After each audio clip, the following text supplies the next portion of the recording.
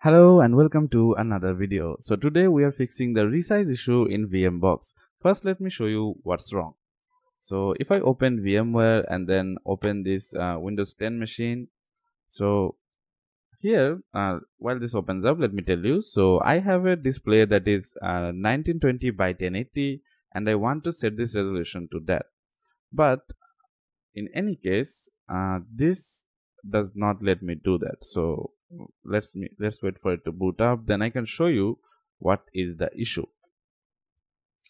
And since you clicked on this video, you probably are having this issue, but just to be clear that we are having the same issue, I'll just show you what the issue is.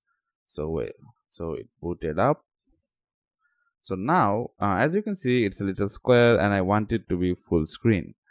So if I right click, then go to display settings and then scroll down, and you can see there's display resolution. I can change it, and for you it may be like you cannot change this, but as you can see there is no like resolution that says 1920 by 1080, and that this is the issue and I cannot resize it. But the fix is really simple. So to fix this, and this will let your display or the guest display resize as you wish. So you can just I'll show you what I mean when we do this. So let me just close this, then come to devices, so this option right here, then click on this which says insert guest addition CD image. So when you click this, give it a bit, and then get on your PC, and you should see, hold up this PC, you should see this right here, so as a CD drive. And what you have to do now, just get in here and then click on this right here.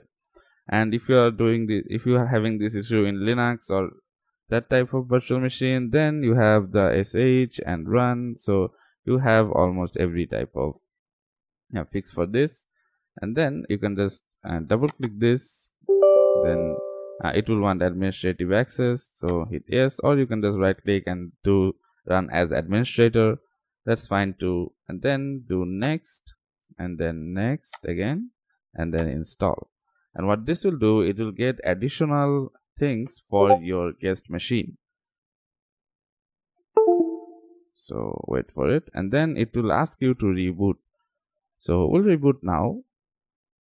And before you do that, what you have to do is just to go to view, and then here you can see auto resize guest display. As you can see, it is ticked on, and just to be sure, we'll just tick it off and then tick it on again. And as you can see, this resized to the guest machine. But if we do full screen again and then do reboot, then it should automatically resize it to the display.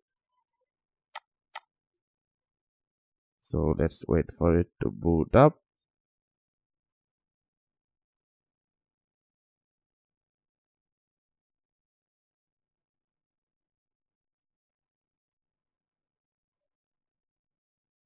So now what we can do is,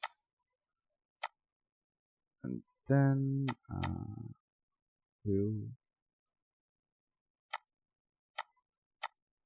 there we go.